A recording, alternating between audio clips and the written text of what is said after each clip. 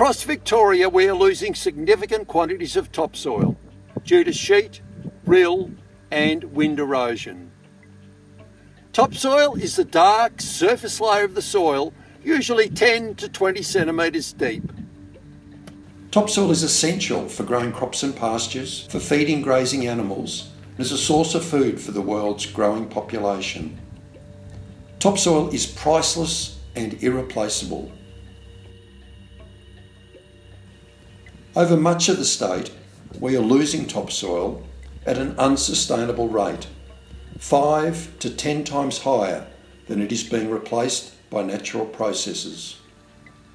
In a paddock like this, the rate of soil loss could be 50 times higher than its natural replacement rate. On a yearly basis, this would equate to about 13 tonnes per hectare of lost topsoil, about 130 kilograms per hectare of lost organic matter, and around 15 kilograms of lost nitrogen, phosphorus and potassium. While difficult to quantify in economic terms, this landholder could easily be losing $100 per hectare per year in fertiliser alone, without putting a value on the soil itself, organic matter and off-site impacts. In some of our more productive horticultural areas, we are losing topsoil at an even higher rate due to slope, high rainfall intensity and excessive cultivation. Topsoil is by far the most precious fraction of our landscape. We rely on topsoil to recycle organic matter, provide a habitat for biological activity, and provide all the essential nutrients required for plant growth. Topsoil absorbs and stores large volumes of air and water. Topsoil is the powerhouse of our agricultural industry. Over time, erosion leads to surface sealing and compaction, which significantly reduces plant establishment and growth. What is causing this massive loss of topsoil? Topsoil loss is brought about by exposing our soils to wind and rain, the result of overgrazing, tillage, or natural causes such as bushfire. A lack of cover exposes our soil to the enormous energy of raindrops and wind.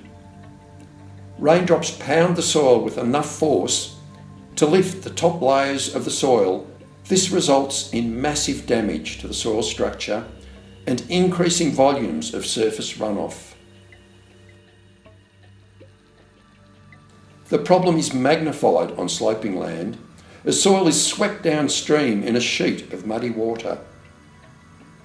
As this flow gathers speed, it changes from sheet to channel flow and forms small gullies or rills across the paddock. Wind erosion, on the other hand, occurs when the speed of air moving across the soil surface exceeds the ability of the soil particles to stay in place.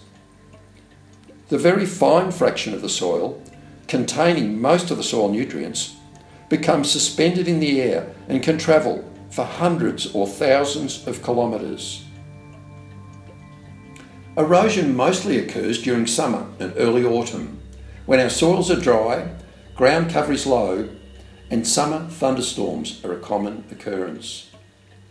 Often this erosion is barely noticeable to the eye, however it still has a significant impact on our soil. So what can we do to prevent sheet, rill and wind erosion? In most cases, the problem of sheet, rill and wind erosion can be avoided by simply maintaining good ground cover at all times of the year, particularly during summer and late autumn. 100% ground cover will give you total protection, although this is not always achievable. However, on steeper country or any landscape prone to soil erosion, pasture cover should be maintained as close as possible to 100%. Cropping should be restricted to slopes less than 5% and use techniques which minimise excessive cultivation. Crop or crop stubble should be maintained to provide at least 50% ground cover, and have at least 1/3 of the stubble anchored firmly to the ground. So how can you assess ground cover accurately? Start by making a square frame measuring about 30 by 30 centimetres in size. Then toss the frame in a random fashion onto the ground. Then use benchmark photographs to make an assessment of ground cover within your square frame. Repeat the process 10 times or more and average the results. For more information, please go to the Agriculture Victoria website or ring 136 186.